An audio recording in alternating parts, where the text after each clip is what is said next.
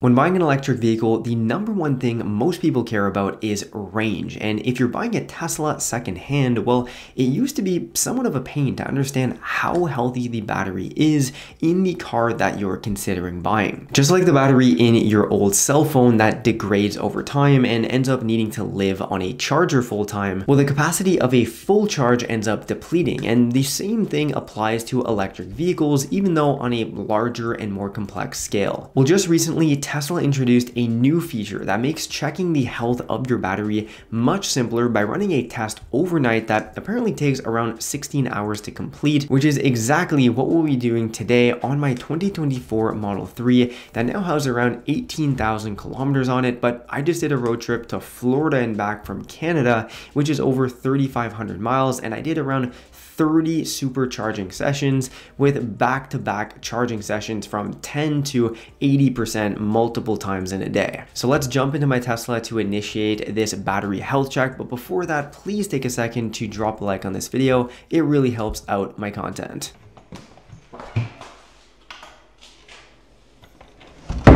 All right, so we are going to plug in the car here because in order to do the test, the car has to be plugged in.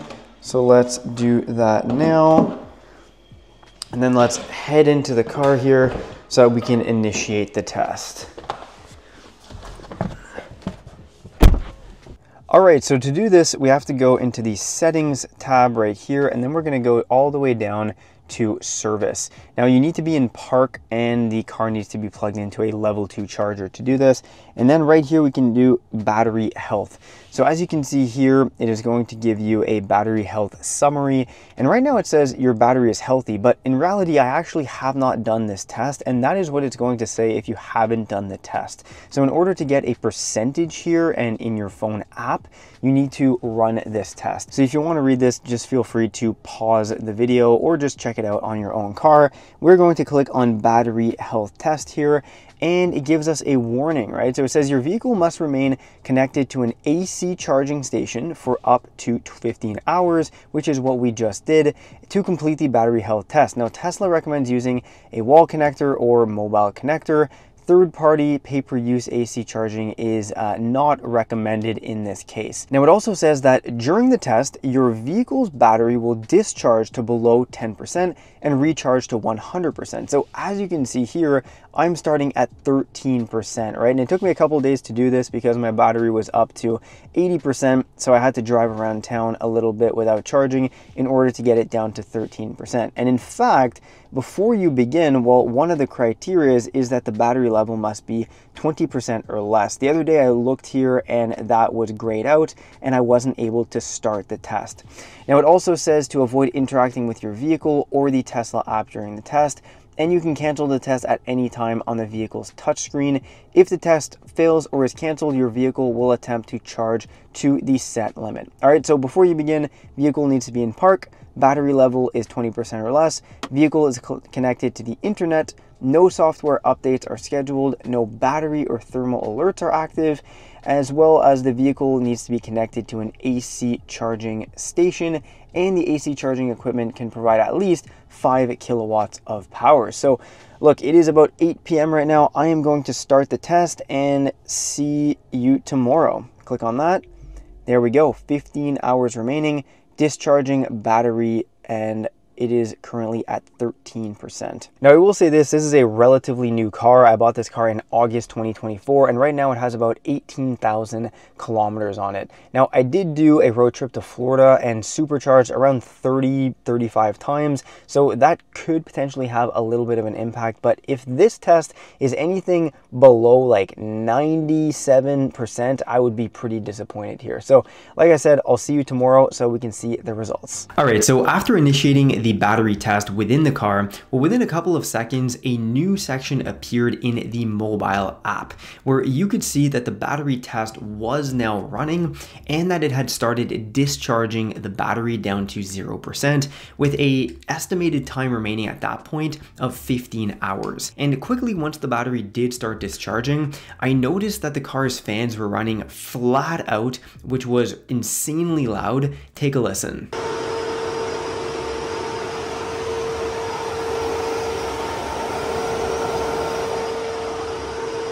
So it took around an hour or two to fully discharge the battery, and once it hit 0%, the battery was in a state of rest for another couple of hours before it started to charge up once again. But luckily the fans had stopped running at that point, which was really nice, and by that point it was pretty late in the evening, so I went to bed, and the next morning it finally had hit 100% charge at around 11 a.m., which, if you're keeping track, was around 15 hours after initiating the test the night prior. But once it did hit 100%, the battery was in another state of rest for several hours actually, until around 2:30 p.m., which is when I received a notification that the battery test was finally completed. So all in, consider that it actually took closer to around 18 and a half hours to complete the test, and had my battery been closer to the 20% mark, let's remember I started at 13%, well, I'm assuming it would have taken probably an extra hour to fully deplete the battery down to 0%. So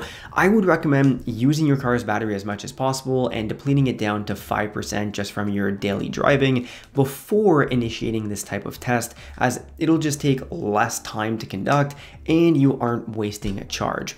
Plus, make sure you initiate the test in the evening so that it's running overnight and you aren't wasting a day where you can't drive your car. But yeah, to my surprise though, the test says that my battery still retains 100% of its charge capacity from factory, which I'm really happy about, of course, but honestly, I'm kind of surprised considering the car is already 10 months old. It's gone through a very harsh Canadian winter. I've driven it nearly 20,000 kilometers, and I've supercharged it a relatively decent amount on my road trip to Florida and back, where I was supercharging it multiple times a day and going from 10% charge all the way to 80% multiple times back to back. That said, I do charge almost 100% of the time on my at-home level 2 charger. I never let the battery reach below a 20% state of charge, except on that road trip when it would deplete it down to 10% for faster charging. I also set my daily charge limit to 80%, even though this car does have an LFP, which Tesla says to leave at a charge limit of 100%.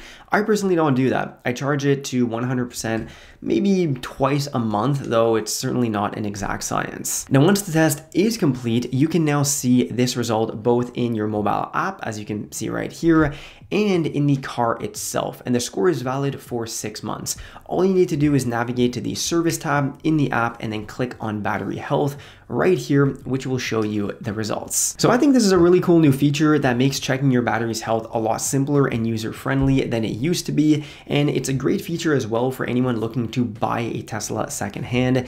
The sellers should be in a position to more easily provide this metric for you. If you have a Tesla and have conducted this test on your own vehicle, please let me know your results down in the comments. I would love to know. Hey, and if you want to support the channel, one of the best ways that you can do so, of course, other than liking and subscribing, is to shop for Tesla accessories on my Amazon storefront. Link down below in this video's description and pinned comment. I've curated a list of accessories I've reviewed on the channel and that I personally have in my own vehicles. So with that said, thanks all for watching. Check out one of these 2 videos right here, and I'll see you in the next one.